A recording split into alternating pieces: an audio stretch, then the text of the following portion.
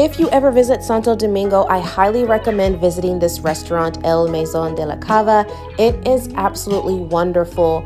I booked reservations for us in the cave section of this restaurant for Babe's surprise birthday dinner. The food was absolutely amazing. We had 3 cocktails, an appetizer, 2 main dishes, and a birthday dessert, and it totaled around $100 US after tax, gratuities, and things like that.